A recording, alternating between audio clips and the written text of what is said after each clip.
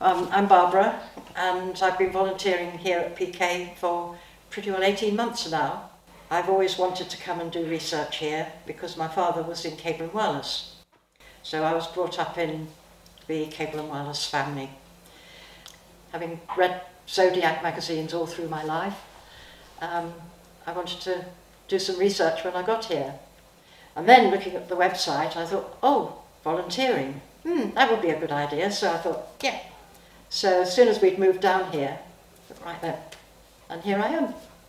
Nowadays with staff records, it's all on a computer and easy to access. But back in the 1870s, all the staff records were written in longhand, in beautiful old English writing, in a big ledger.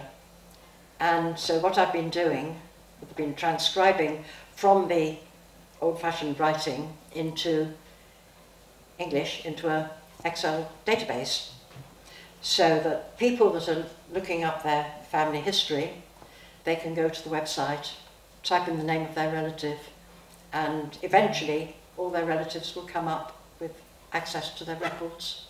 All the records, a lot of the time it's name, date of birth, how much money they earned, where they were, etc. Just normal staff records, but other ones, they'd be a whole page to each person. My father, I think, had about 7 pages altogether.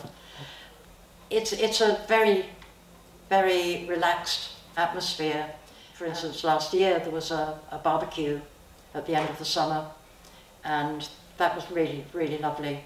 It's just to meet trustees and staff and other volunteers that don't come in on the same day as me. And so we're not quite ships that pass in the night, but we're all here for the same purpose.